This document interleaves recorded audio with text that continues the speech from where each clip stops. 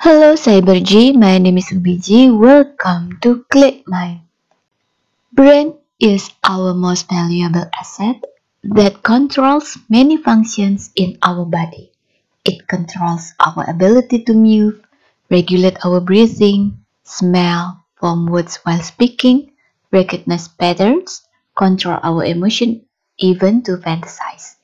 Well, in short, it controls everything you do. A healthy brain will help our mind to stay active and get the best out of our brain as we get older. But did you know that every choice we make each day creates our habit? And a number of studies show that our habits can have significant impacts on our brain. Many of us missteps into bad habits that could be bad for our brain and make our brain more vulnerable to neurocognitive disorders down the road. Being aware of some habits can help you to make daily choices to promote a healthy brain. Here are 5 habits that can damage your brain. But before we jump into that, if you're new to this channel and you're interested to promoting the awareness about mental health, please consider to subscribe our channel and be part of us. Now let's get into the topic. Multitasking. Are you listening to this video while checking your email? Or have you ever performed customer service tasks while taking care of data collection? We mistakenly believe that keeping many balls in the air is efficient and reflects a high level of cognitive skills, but in reality, our brains are doing rapidly switching between tasks. The constant switching taxes our brain to loss of accuracy or speed that comes when we shift between tasks. In short, it tires it out and makes it less efficient. One effect of multitasking is the overstimulation of brain function, which increases our stress level and makes us prone to errors. In the long term, multitasking causes permanent brain changes and weakens our memory. Sedentary lifestyle. Did your mom always advise you to get up off the couch and be more active, both outdoors and clean the house? Well, my mom did. Many studies have some bad news for couch potatoes. That a lifestyle with a lot of sitting and lying down, with very little to no exercise, can reduce the birth of new neurons, reduce plasticity, and increase inflammation. Interestingly, exercise cannot undo the damage that excessive sitting brings.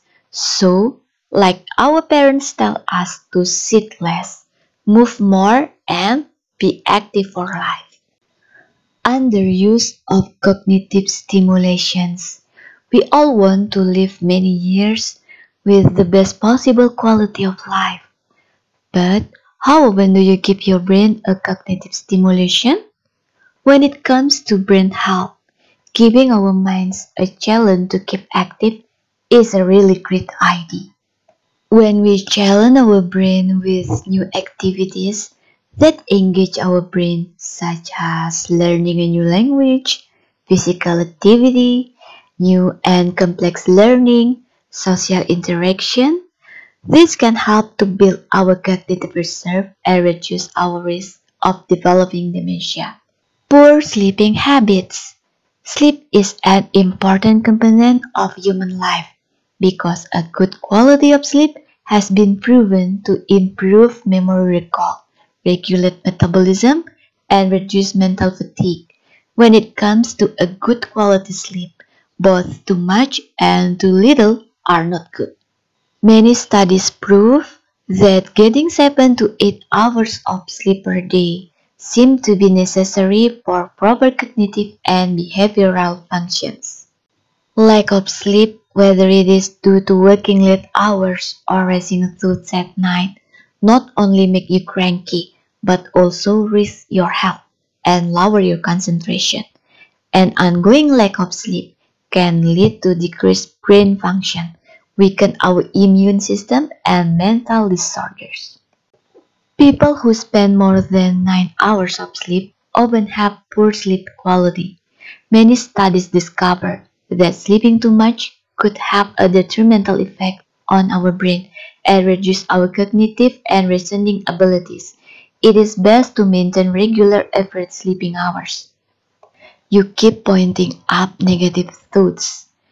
Do you struggle with negative thoughts that make you feel bad about past mistakes? Or do you keep imagining about possible worst scenario in the near future in order to protect you from blindsided future? If those questions really describe you and your life is consumed by constant concerns, you may be an overthinker. While overthinking itself is not a mental illness, but it can tax your cognitive function and exhausting the brain cells, thus making our brain incapable of generating creative insights. Cybergy, those were 5 habits that can damage your brain. Bad habits interrupt your life and put your health at risk. So, do you recognize any of those habits? Recognizing those habits is the first step to identify the cause and change it. If you need help ending a habit, consider reaching out to a mental health professional. This video content is not intended to be a substitute for professional medical advice. Thank you for watching and see you in the next topics. Bye bye.